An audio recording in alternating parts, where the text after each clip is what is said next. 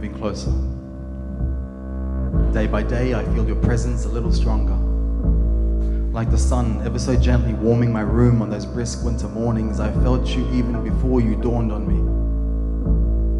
You have the power to set the whole world ablaze in a moment, and yet you filled my soul with your light ever so slowly.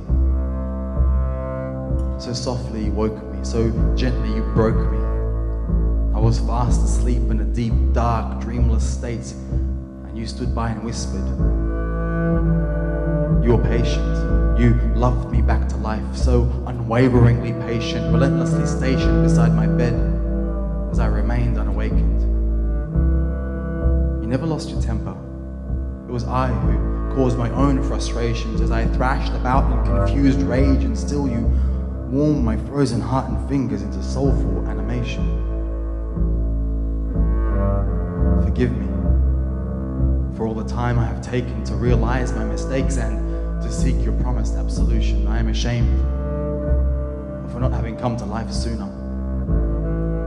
I was lost, but I have you now. Dear God, do with me as you see fit. I lay all my affairs on your hand. I finally submit. I will bare my naked chest and let it be torn to shreds in the name of the dishonored and disrespected. If I be worthy, let me burn for thee.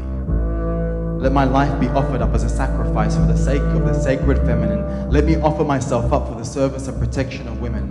How could you have let man make a plaything of your most sacred earthly presence? With what infinite strength and forbearance were you able to watch the desecration of your holy essence? Why did you allow us to trample the steps of your holy temples?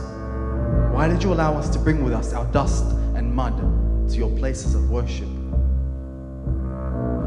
What a cruel twist of fate when men are finally awakened to the extent of their blindness, and for having been so wayward, for not having recognized your ever-loving, always patient benevolence emanating from the souls of women. Why this most heart-wrenching realization? I beg you, guide me to that well from which woman has drawn her patience for all these thousands of years. Give me but a drop of it, that I may forgive man. For though they know not what they do, I am not sure they deserve your forgiveness. And I find it difficult at times to not hate man, to not hate my own hands, for not having acted sooner, for not having eaten the face off of that man who abused her. How could we have remained silent and consumed with the insignificant matters of life while women were beaten to death? How did the result of football games take precedence over the lives of women? I find it difficult, dear God, to not hate man. I beg you, offer me a portion of the strength and forbearance you instilled in women.